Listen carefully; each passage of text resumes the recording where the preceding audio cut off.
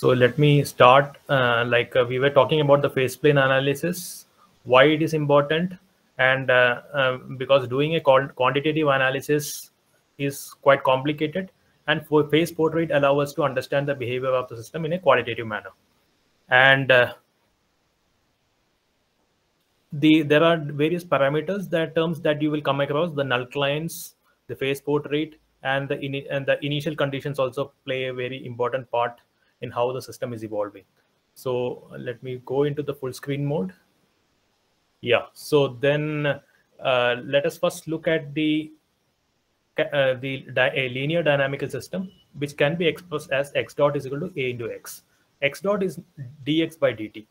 So the rate of change of x with respect to time. So now we can express a can be considered as a character, like this is a characteristic equation, and a can be represented as a, b, c, d. This a, b, c, d are the individual elements. Now calculating the determinant,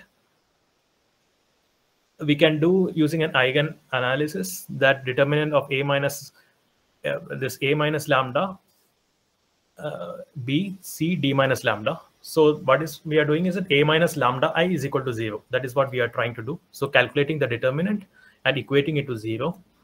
So we will be getting lambda 1 and lambda 2. That will be obtained using this the normal polynomial equation and how the roots are found. So now what is x null client? X null client is the flow in the dx by dt. The change with respect to the x direction is 0. So only there is a change with respect to the y direction. That is defined as x null client. And y null client is the change of y with respect to time is 0. So y is stationary. We are considering y as stationary, and that is equating dy by dt equal to 0 is termed as y null client. And what is a fixed point? The fixed point is when the point where both the x null client and y null client intersect. So at that particular point, there is no change with respect to x or y. So now understanding the roots of the equation, that is lambda 1 and lambda 2, will help us determine the stability of the system. So now if both the roots are real and negative, if it is negative, that means that it is a stable system, and it's a stable fixed point. And then if the roots are real and positive, if it is positive, then it is an unstable system. And likewise, if the roots are real and having opposite polarity, then it is a saddle node. And roots are imaginary means, and that is complex conjugates, it is a center. So it is it will be a sinusoidal in nature, and when we put it in a phase portrait, it will be a pure circle. So that is called as a center. And then if the roots are complex and the real part is negative, if real part is negative, it is a stable characteristics. And since it is complex, it will be a spiral. It will be spiral. And if it is real part is 0, then it will be center. So if the roots are complex and the real part is positive, that means it is a unstable spiral. So the spiral will be keep on expanding. It won't converge. So we can represent it like this in this delta and tau axis. So you can see this tau and delta is the ones that are used here. So when we represent it with respect to tau and delta, this is the center. Along this delta axis, it is the center. And there is a curve defined by tau square minus 4 delta equal to 0, which is coming, whichever points that is coming between this curve is the spirals, and above delta equal to 0, that is the unstable spiral, and whatever is below the delta is equal to the tau is equal to 0 line is a stable spirals. And similarly, the unstable nodes and the stable nodes are defined, and when delta is negative, that is a saddle node. So now this is the this one you can visualize where the center, spiral, the sink, everything lies. So this is this particular part is the line of unstable fixed points, and this is the line of stable fixed points. So now a few examples, like x dot is equal to minus x plus x cube, and y dot is equal to minus 2y. So how do we define nullcline? We have seen that the x nullclines are uh, when x dot is equal to 0. So we will get x is equal to +1 or x equal to -1, and y nullclines are when y dot is equal to 0. So what is when we equate it, it will become y equal to 0.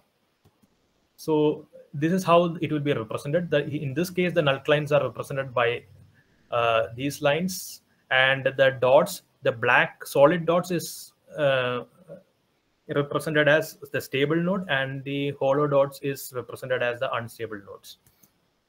So taking another example, x dot is equal to ax, y dot is equal to -y. So here we can see that these are the nullclines, and there is only one fixed point that is at the center.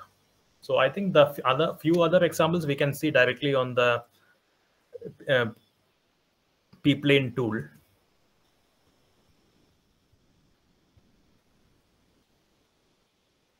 So yeah, in that tool also allow us we can. So this is the case when the line of fixed points. This is the case where line of fixed points. How we get the line of fixed point? We are just replacing the equation x dot is equal to ax and y dot is equal to -y, where a is equal to 0. So when a is equal to 0, it results in a line of fixed points. When a is equal to negative value, it is a stable node. From whichever initial points that we start, every time it will converge to the center. So that is why it is stable. So it is a converging. So this is a stable node. So as you vary the a value, you can see the slope of the line is changing. So here it is converging a little more faster, and when a is equal to -0.5, the convergence is slightly slower. And what happens when a is equal to 1? Then that is a unstable fixed point, and then all the points are diverging. And the slope of the divergence can be controlled using the parameter a. So these are few of the examples. We will try different examples, and then in the tool, MATLAB tool.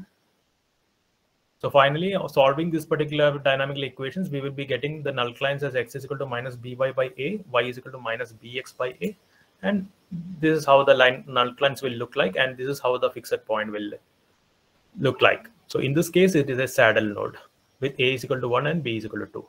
So the tool allows us to vary various parameters, equations. So we need not actually solve the equation. It is a convenient way of visualizing complex dynamical systems. So this is the one example with the polar coordinates, where x square plus y square is equal to r square. We can equate it and then solve the equation.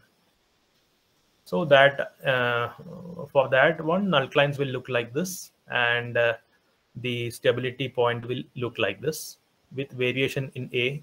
You can see that when a is equal to 0, it is a center. So it is circling around, and from whichever starting point we start, the arrows will be circling around with the same radius. So I have one more slide, and let's see that.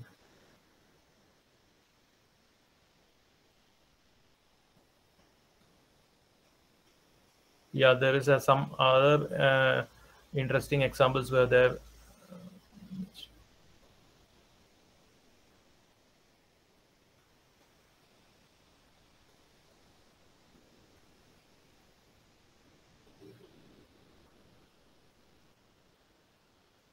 So this particular fixed point, this is the equation x dot is equal to 2xy, y dot is equal to y square minus x square.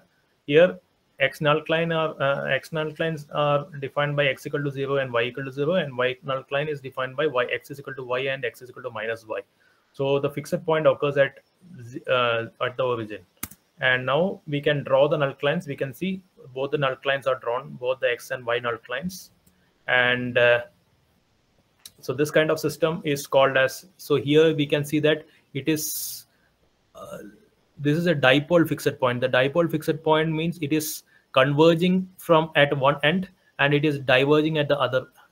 It is it is converging at this particular from the bottom and it is diverging from the top. So this is a special kind of fixed point, and this is called as a dipole fixed point. So let us go through some of the examples. You can download the pplane8 software. This My MATLAB screen is visible. Yes, sir. Okay, okay. So you can try downloading this pplane8. So then you will be able to visualize it as well. So you just need to install this pplane8 tool and then just go to the MATLAB screen and then just enter pplane8. So a window like this will be opening up. And then here you can see that you just need to insert the equation. X is x dot. So this is a x dot and this is y dot. And what is the corresponding equation to x dot? We have to type it here, and corresponding equation to y dot we have to type it here. And this a, if you whatever parameters we are using, that we can define it here. So that here is the parameter space that you want to define it here. So currently there are 6 parameters that can be updated, and then we can define the windows. Like in the figure plot you define the window size, same way we can define the window size here. And then you can define, if you want a trajectory or you want to view the trajectory, you just need to click on arrows.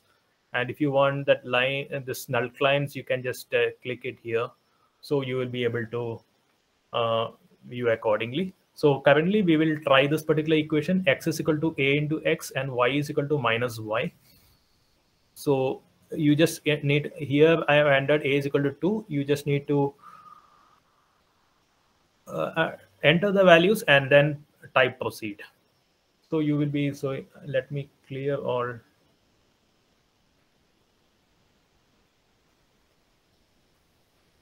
I will change the a value to 1 and then just 2. So now these are the two null clients for this particular equation: x is equal to a into x and y is equal to minus y. So this is the null clients. And now we can start at different values.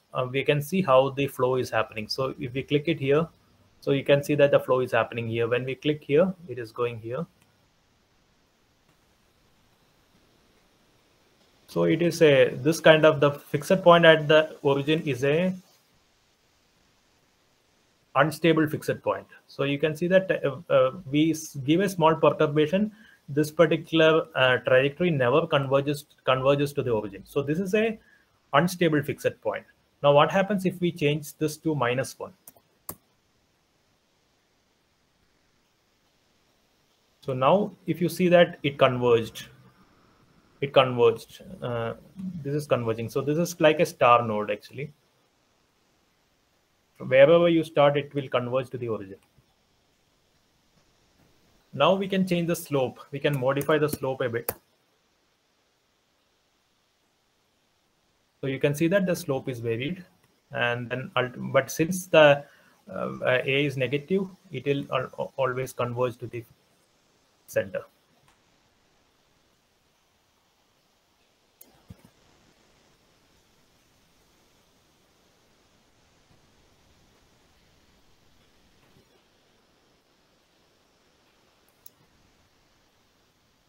Let us try other example. Maybe we can try the last example that we saw actually. So this one you can change it, you can practice yourself, and then we will see that dipole fixed point that we saw. We'll start with that one. So how do you find the direction with the help of the curve? No, with the help of, you can see, you can, okay, this one you can use the arrows here. So we can put the arrows and then you can do proceed. So you can see that flow is given here. So this will give the direction. Oh, okay.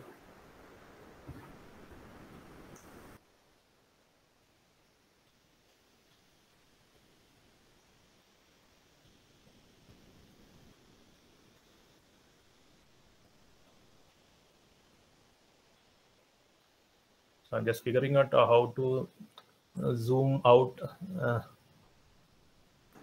So, and also in this case, there is no null plane, right? Because Yeah, correct. Yeah.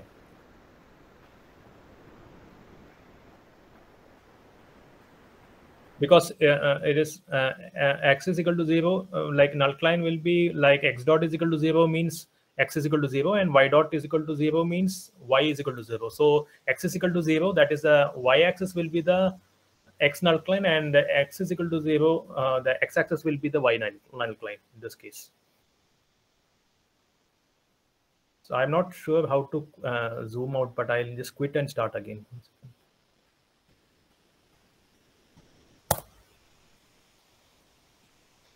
Okay, there is already one equation that is entered here that is preset. So we will just try out this particular equation.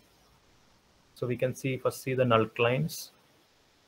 So these are the null lines that is defined by this particular equation. And if we want to see the trajectory, you can see that it now it is better to see the arrow actually. Yeah, you can see it will start here, and then it will, when we can also go to this particular solution and then solution tab and then give show null line. So we can have both the arrows and the null lines. So we can see that this is a special kind of very interesting curve. It is coming from this particular equation. We will try out the example that we have that was given in the for the dipole fixed point.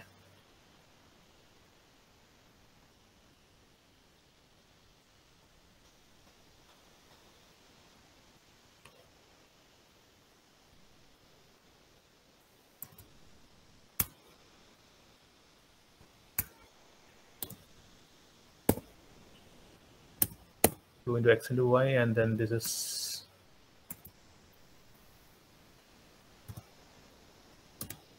square.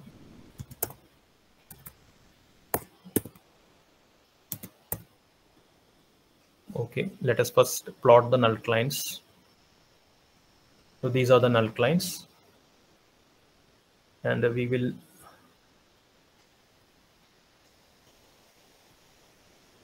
also display this particular show null lines, and then we can start the trajectory. We can start at different points, so we can see that yeah. So this is how the curve will look like. So this is a special kind of fixed point. You can just check out for dipole fixed point. Yeah. So remaining examples, I think if you want, we can go through it here. Otherwise, you can try out yourself. Any one of like you have already installed the pplane8?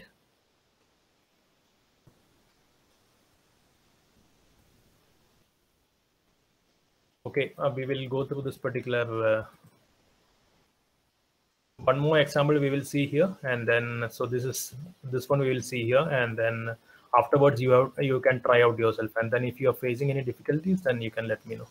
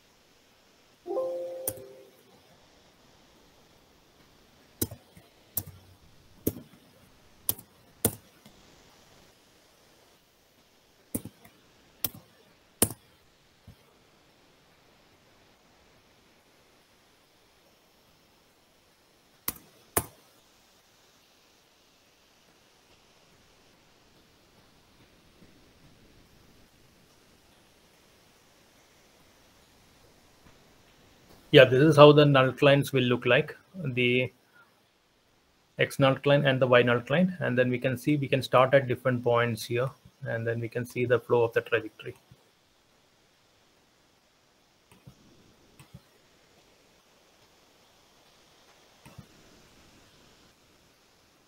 Yeah, so when you are solving for the, when you are studying and when you are solving for the any dynamical system, any dynamical equations, then you can try out in your notebook first, and then if you are not getting the solution, you can quickly verify using this particular tool. So this is a very user-friendly tool. You just need to insert this particular x dot y dot equations and then the parameters that you need to set. So instead of this 5, we can generalize it. We can call this parameter a, and then we just need to give the value of a, set the value of a, so we don't have to fix that particular value.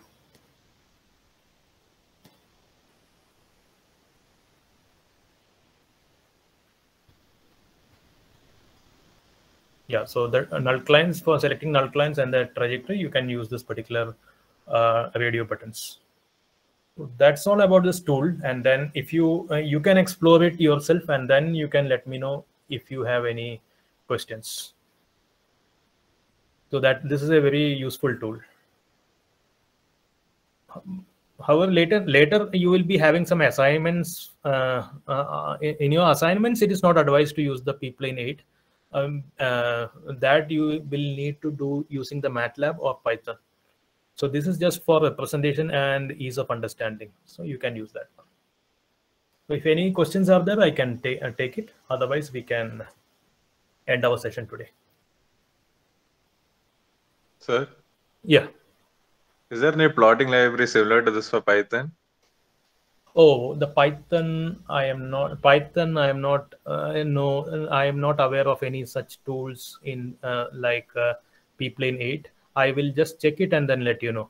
We do, even I have done using the normal pyplotlib. So this particular tool I haven't used that can be interfaced with the Python. I haven't come across. If I come across, I will let you know. I will just check it anyways, but I'm not sure. Okay, sir. Thank you.